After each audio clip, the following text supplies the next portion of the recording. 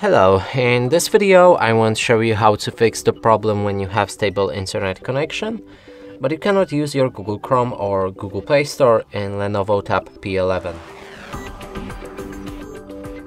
And to do this, first let's open a Google Chrome. Right here, try to reach any website.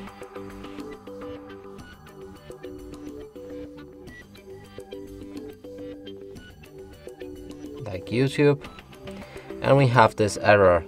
The same is with Google Play Store, so if we try to download any game or app,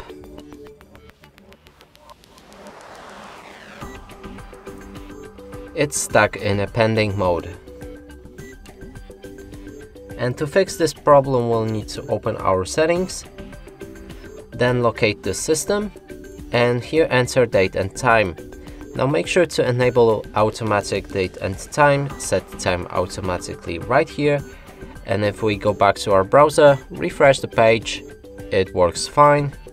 And the same is with Google Play Store, so we can install the games like 8-Ball right here, or actually can't because parental controls, but let's go for this one. And here you can see that it's out of the pending mode and the download begins.